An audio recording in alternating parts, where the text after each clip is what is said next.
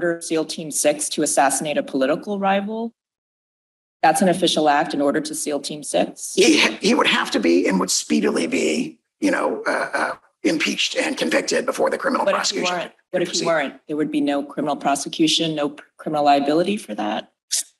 Chief Justice's opinion in Marbury against Madison and our constitutional tradition and the plain language of the impeachment judgment clause all clearly presuppose that what the founders were concerned about was not. I asked you a yes or no question.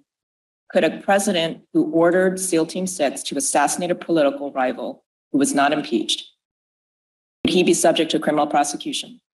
If he were impeached and convicted first. And so your answer is no. My answer is qualified yes. There is a political process that would have to occur under the structure of our Constitution, which would require impeachment and conviction by the Senate. In these exceptional cases, as the OLC memo itself points out from the Department of Justice, you'd expect a speedy impeachment and conviction. But what the founders were much more worried about than using criminal prosecution to discipline presidents was what James Madison calls in Federalist Number 47, the newfangled and artificial treasons. They were much more concerned about the abuse of the criminal process for political purposes to disable the presidency from factions and political opponents. And of course, that's exactly what we see in this case. I've asked you a series of hypotheticals about criminal actions that could be taken by a president and could be considered official acts.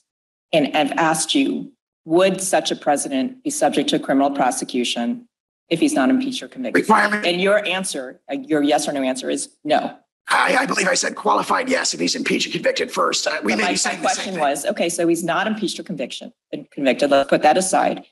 You're saying a president could sell pardons, could sell military secrets, could order SEAL Team 6 to assassinate a political rival. Sale of military secrets strikes me as something that might not be held to be an official act. The sale of pardons is something that's come up historically and was not prosecuted. But your brief says that communicating with an executive branch agency is an official act.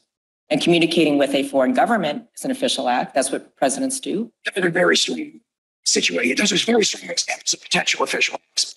If you look at what Chief Justice said against Madison, he said, rising directly under Article 2, Section 1, that the courts, that the president's official acts are, quote, never examinable by the courts. And he says it like 4 different times on pages 164 to 166. Well, let me ask you about that then, counsel, because your position is, as I understand it, if a president is impeached and convicted by Congress, then he is subject to criminal prosecution, correct? Yeah, be it necessary, said to prosecution. Is that a yes? Yes. Okay, so therefore he's not completely and absolutely immune, because under the procedure that you concede, he can be prosecuted if there's an impeachment and conviction by the Senate.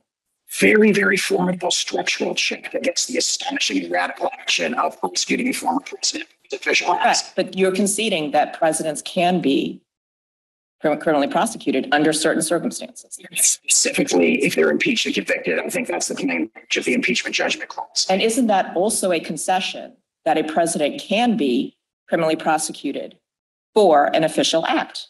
Because presidents can be impeached for official acts.